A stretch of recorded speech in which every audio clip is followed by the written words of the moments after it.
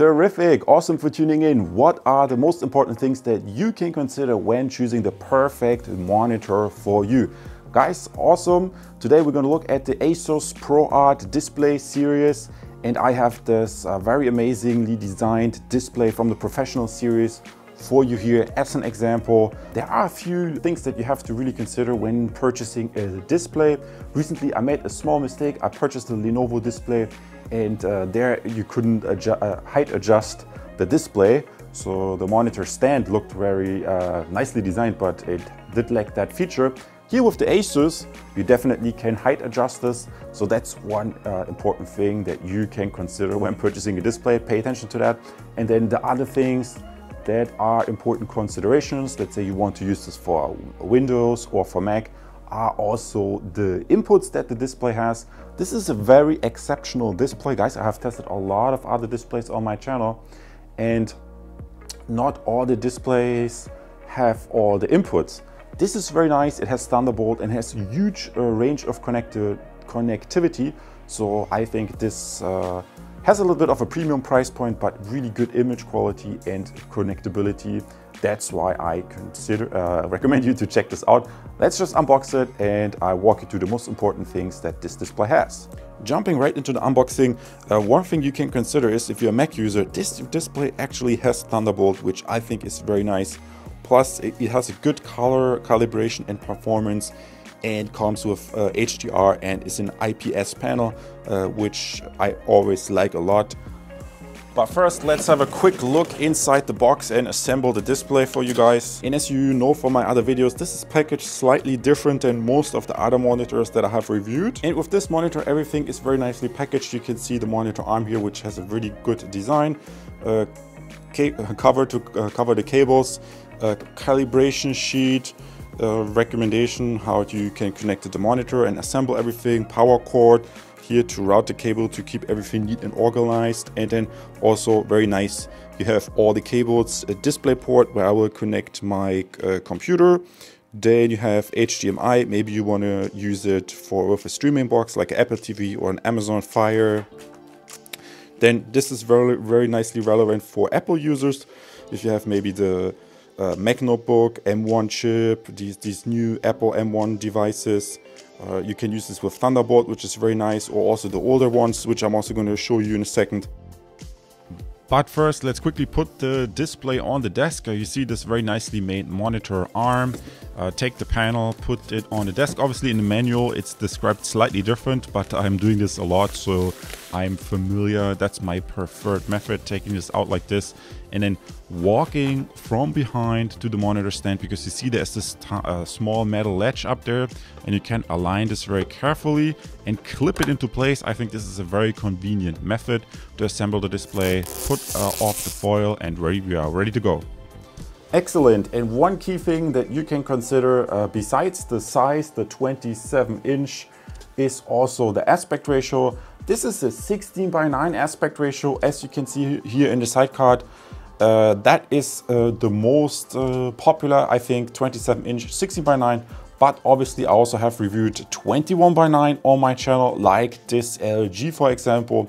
And as you can see, that's much wider. You have them as curved or as flat ultra wides, and these bigger displays, or wider displays I should say, compared to the ASUS here, they would offer you some extra space at the side. However, I found that, as you can see below, for most people the normal 16:9 is perfectly fine.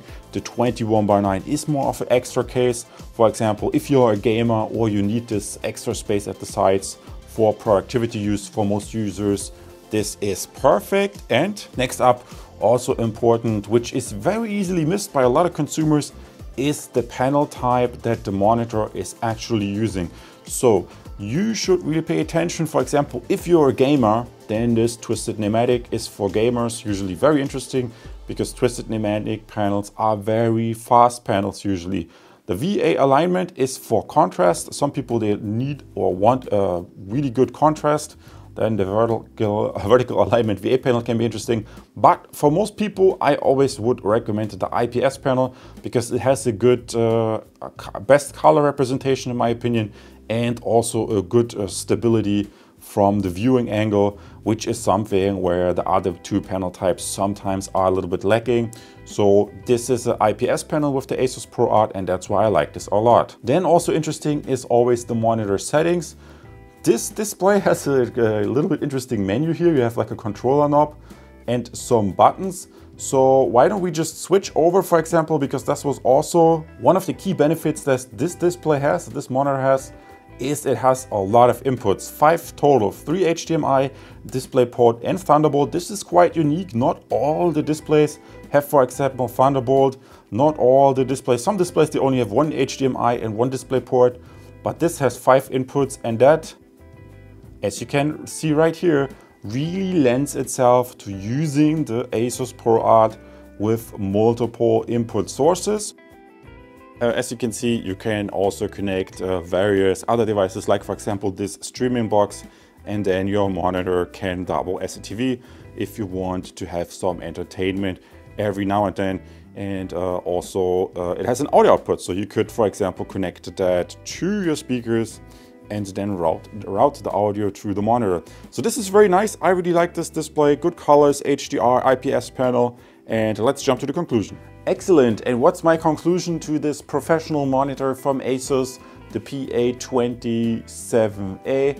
I like this display a lot because it has really crisp colors, as you can see here. I also love it because it has such insane connectability. It has a total of 5 inputs, 3 HDMI, DisplayPort, and even a Thunderbolt, which makes it very nicely suitable, for example, for Mac users, but as well as Windows users. Then another cool thing about this display is the monitor stand, which is a good quality, solid build, and height adjustable. Also a small side note that sometimes there are displays that are not height adjustable, as well as sometimes there are displays that have significantly less inputs, and that's something you can also pay attention to when looking for the best possible monitor. And this is 27-inch, 16:9, which I think is the best middle ground from a size standpoint and from an aspect ratio standpoint. So this was the summary and conclusion. I also invite you to head over to my channel page, which I'm going to show to you here.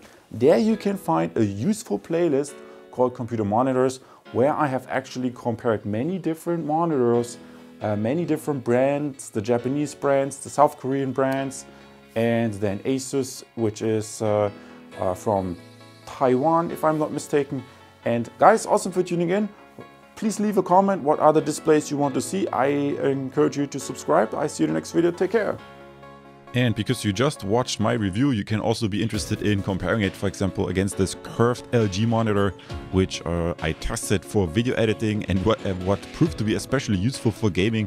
You see how much more space it provides to you, this massive 21:9 inch curved monitor versus the classical 16:9 24 inch in full HD. So guys, this was a mouthful. I see you as a subscriber, and in the next video, all the best to you. Take care.